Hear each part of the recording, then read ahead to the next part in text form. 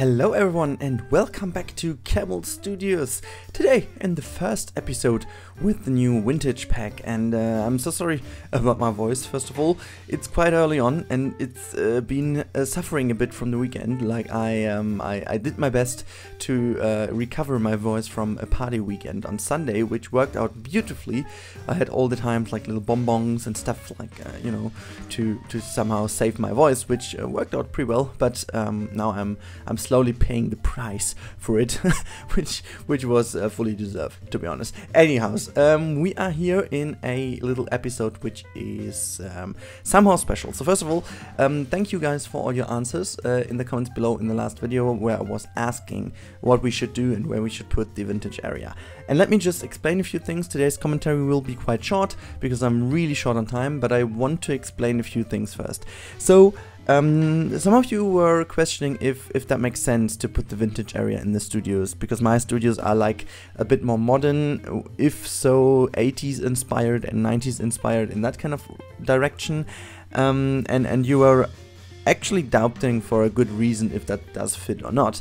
And let me get this straight. I had this idea in mind for quite a while, and the overall idea about this very park, in the park, will be like an abandoned film studio area, which is now used as a set for like advertorials and advertising, commercial spots and stuff.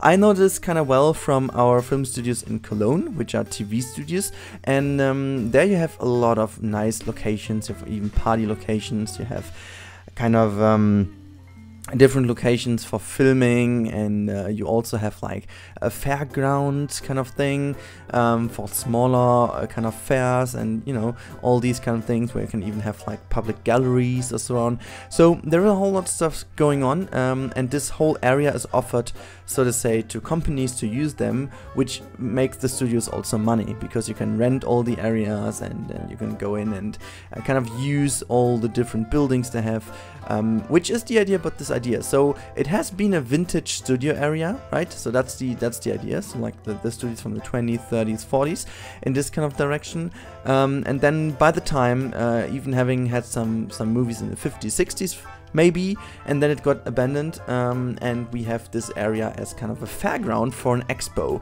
That's the basic idea, that we have kind of like a bigger expo in the 60s, and this has been used in this area. And so after this big expo, they kind of saved this area for like yeah, as I said, for companies that want to do stuff like filming and so on. And whilst they did this, they figured, okay, it can be also super cool, be integrated into a theme park. And that's what I'm doing then. I'm integrating this area in a theme park. But what will stay is, for example, and that's what you see right now, which I'm doing right now, the pavilion of the Expo of the 60s. So I have been really wanting to do that for such a long time. I have been had tests with different coasters and so on. So it's not a new idea to use coasters as structures, but or the coaster track as a structure.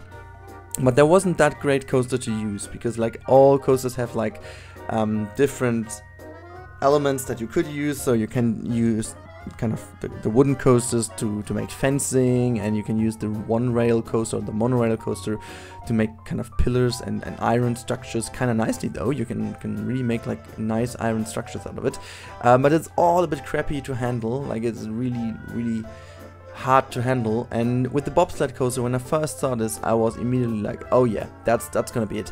That's gonna be it. I'm gonna do something crazy with it. I was a bit bummed that you can't really rotate the pipe more than 85 degrees actually, which is very realistic. But I hope that with the option to disable coaster limits or track limits, I was able to completely turn it around, which unfortunately didn't happen and didn't work, but still you can do some crazy shapes with it. And in this episode we are going to basically lay out the the overall kind of composition of this pavilion. And in the next episode, which will be out tomorrow immediately, so it will be kind of a short 2-episode series only for this pavilion, before we then go on some rides and some layouts of this area. But yeah, it will definitely be a hard time doing this, and in the next episode is also the episode where I need to talk more about this, because I'm going to redo a few things. But I guess, okay, that could be a nice episode for you guys to see what I'm able to do with all coaster types and so on, and with this coaster type especially as kind of a structure. And I'm going to talk a bit more about the architecture of this pavilion in the next episode. But for now, this should be it. I hope you enjoy this video, and you will enjoy the rest of this video. And also, if you do so, give this video a like. Also, let me know in the comments below what you think of the idea about this vintage area, like the story I just told. And also let me know how you like the color scheme and the overall idea about this pavilion. And yeah, everything else I can say is have a great day, and if you haven't subscribed yet, do so for more Planet Coaster awesomeness, and of course also some more creative games in the future, which I will announce shortly. But yeah, guys, enjoy your day, and see you in the next episode. Now enjoy the rest of the video, and bye bye.